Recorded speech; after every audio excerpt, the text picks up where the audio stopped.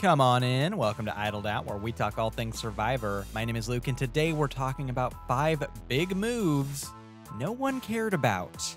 In Survivor, you generally need some sort of resume if you want the jury to vote for you to win $1 million.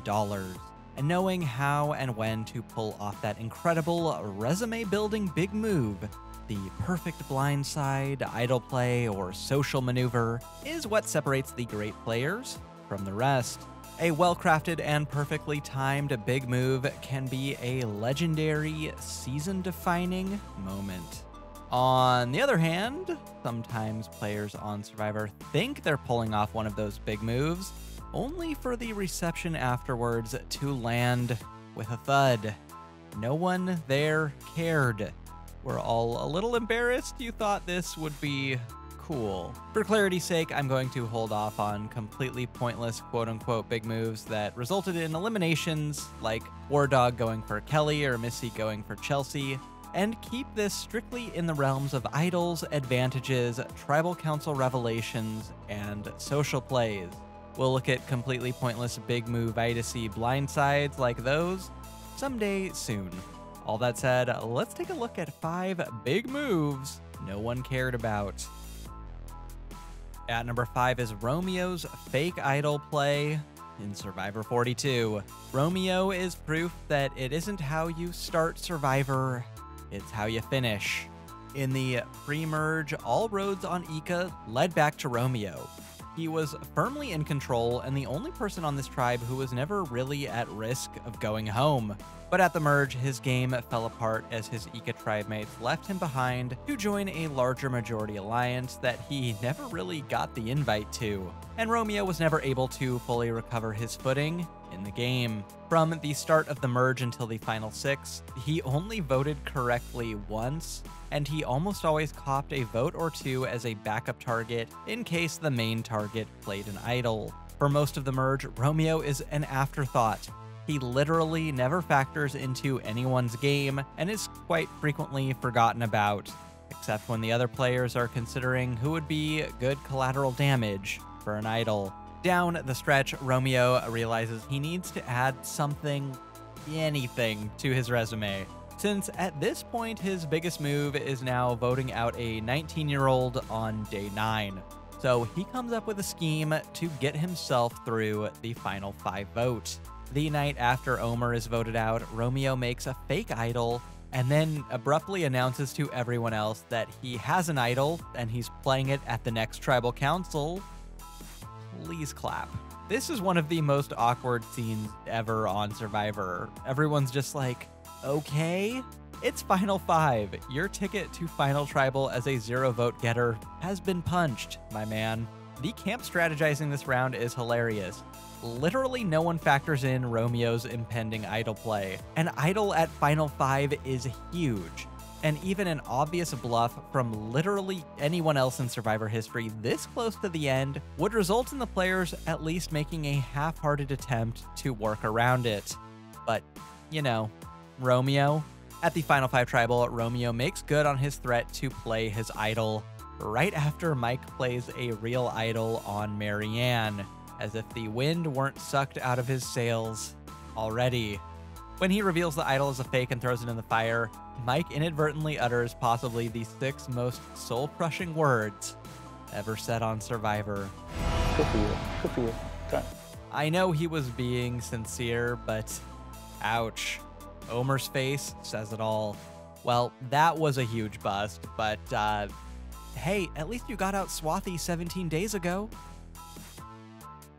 At number 4 is, well, we'll just put Dean's whole final tribal council here in Survivor, Island of the Idols. How do you describe Dean to someone who hasn't seen his season? The closest approximation I can come to is he's like a joke character in a fighting game. Dean is like a Dan from Street Fighter, but in Survivor. Does that make sense? He's not the worst character in the game. In some matchups, he might even have some viability, but you only pick Dean to meme. Dean knew heading into Final Tribal Council that Tommy had a strong social game and was well liked by the entire jury.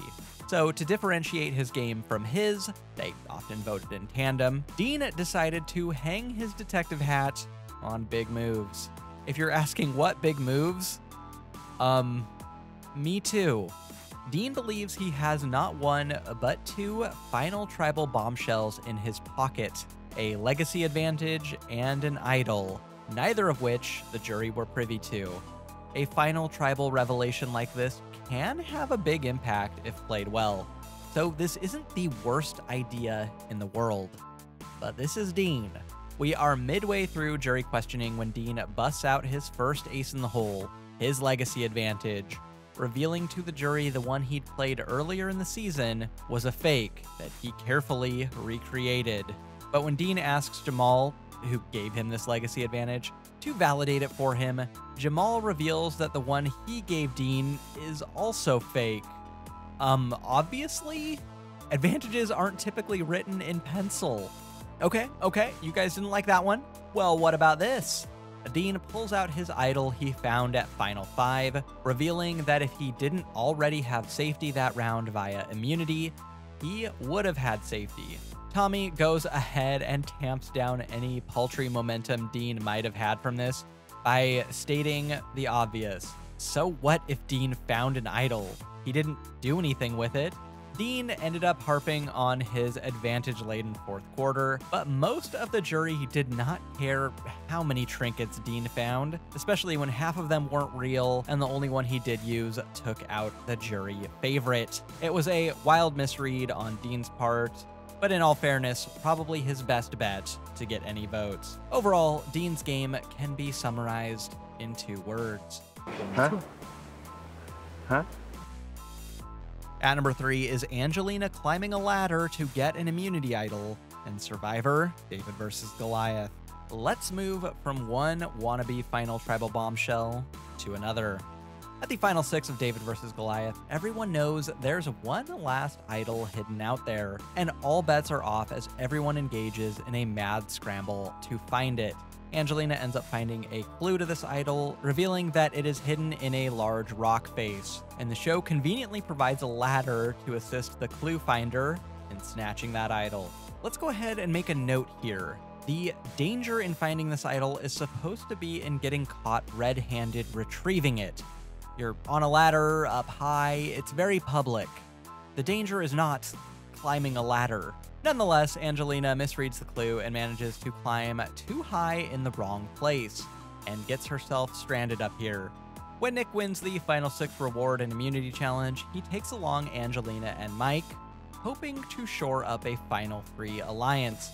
This reward is conveniently located right next to the cliff where the idol is, and a few glasses of red wine and some ladder climbing practice later, and Angelina manages to retrieve her idol.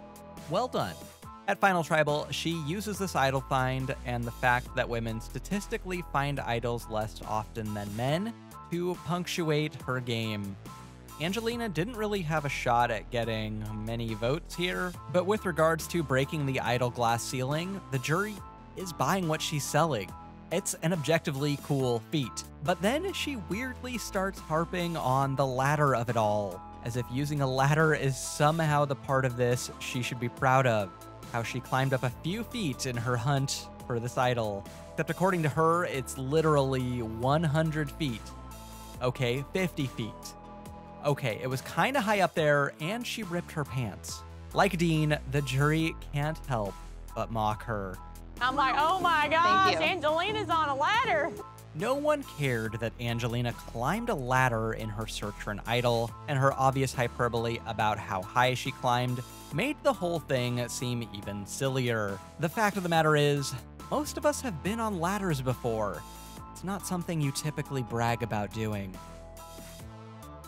At number 2 is Angelina getting rice for the tribe in Survivor, David vs. Goliath.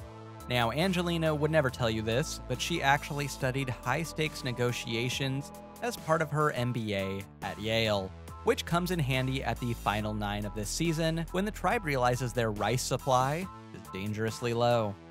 As we saw earlier in the season, Angelina is an expert at negotiations, and she realizes this is the perfect opportunity to put a big move on her resume by proposing a trade of camp supplies for more rice to Jeff. Angelina knows from her advanced Ivy League negotiations training that you always start with a lowball offer, giving you wiggle room to negotiate a deal. That's why she's proposing a modest initial offer of all the fishing gear at camp, all of the cookware, 2 chairs they earned in a luxury reward, also the hanging swing, and all the remaining tea and coffee from a comfort reward. And putting a bow on this negotiation, Angelina closes with an eager appeal to hear Jeff's counteroffer. Jeff obviously likes this cast, because if that's the tribe's starting point, he could have walked off into the ocean with their entire camp. But instead, Jeff counters with the most generous deal in Survivor history. He'll give them extra rice rations to get them through the game if one player, sits out this immunity challenge instead. Before Angelina can counteroffer Jeff with 4 players giving up immunity instead, she falls on the sword for her tribe and gives up her shot at immunity to get rice for the tribe. Angelina viewed this as an incredibly noble sacrifice and frequently played the rice card at camp, to her mom on the family visit, and in an appeal to go on rewards. At the final tribal council, Angelina repeatedly pounds the table on her securing rice for the tribe, which Davey calls her out on. I do have to point out that the whole point of a selfless act is to be selfless about it and not bring it up. Angelina thought that every time rice touched their lips, they'd think of her incredible high-stakes negotiation with Jeff, as well as the sacrifice she made by giving up her 1 in 9 chance at individual immunity. But players give up a shot at immunity all the time, and for much less. This could have been a decent play, but repeatedly bringing up the rice negotiation, as well as her sacrifice, really blunted the impact of a big move that was really only big in her mind. Still, it was actually Angelina's greatest move ever. Well, except... At number 1 is Angelina's fake idol in Survivor David vs. Goliath. At the final 5 of David vs. Goliath, Angelina decides that she really needs to secure those jury votes at the end. Sure, she's got her death-defying use of a ladder. She graciously got rice for the tribe, then never brought it up again. But she needs one last feather in her cap to really secure that win. Her initial plan this round is to bait the votes of Kara and Allison onto herself, then play her idol, sending Allison home. It's needlessly theatrical because she's already got the majority with Nick and Mike, and they have no incentive to give her jury clout with a successful idol play, so Angelina comes up with the next best thing: make a fake idol for Allison to play. This would accomplish 3 things. First, an idol emboldened Allison might switch her target off of Angelina's ally Mike and onto Angelina, 100% ensuring the safety of Mike and giving Angelina that successful idol play she wants anyway. This is genuinely decent strategy from Angelina, but the point gets drowned out by numbers 2 and 3. 2, this was an incredibly petty and personal move. Angelina and Allison were bitter rivals in the game, and Angelina blatantly just wanted to embarrass Allison on her way out the door. Number 3, this was also some of the most obvious jury pandering of all time. Angelina wanted a big strategic move to end her game and thought that convincing a desperate and already on the ropes Allison to play an idol she knew was a fake on the 1% chance it was real would wow them. It did not. The jury saw this for what it was, a vindictive attempt to twist the knife in Allison's side as she left, and any strategic value this move had was drowned out by the pettiness and obviously pandering nature of it all. Luckily for her, Angelina had her ladder climbing and her rice negotiations to fall back on. Got nothing else for ya. Here's a negotiation even Angelina couldn't turn down. Like and subscribe, and I'll get you more Survivor content just like this.